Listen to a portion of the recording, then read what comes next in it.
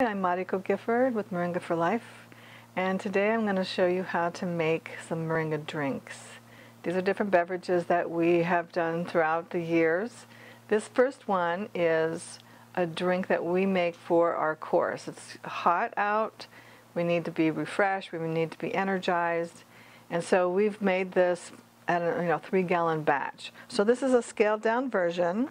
This is 2 cups of fresh moringa, 1 cup of mint, and diluted in this is 2 tablespoons of honey. So this is orange blossom honey, so it's going to have a little extra flavor there. And you can switch this out and make it with different kinds of mint or another herb that you like basil. There's many ways that you can do it. This other ingredient is your creative side.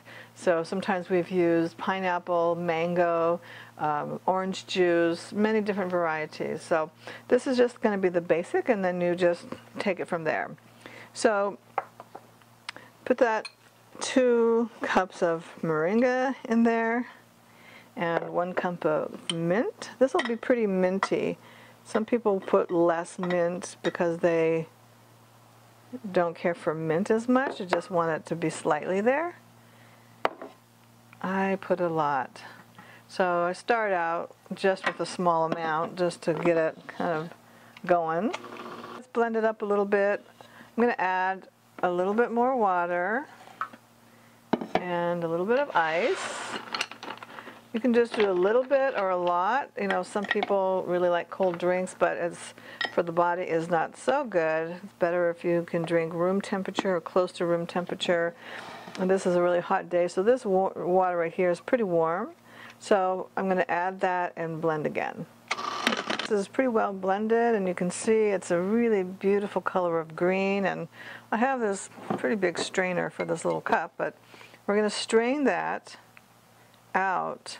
Now you're going to end up with a really good liquid on the bottom in that cup, and this what we strain away we're actually going to be able to use as pesto or put it in soup, because a lot of the moringa nutrition is locked in that leaf.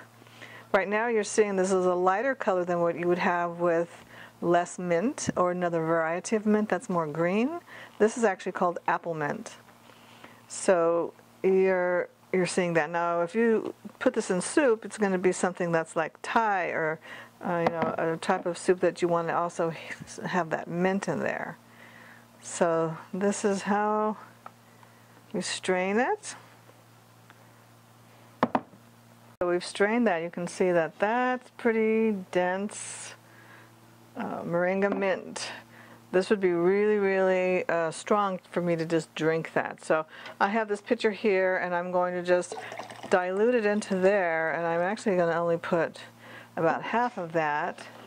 Add a little bit of this honey. So it was 2 tablespoons, and for this whole amount I would use 2 tablespoons. So we're going to do it in 2 batches, where we make 1 batch with half of it and half of the honey, and then put a little bit of ice to your taste.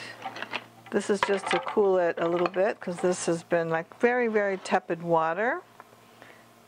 And then enjoy.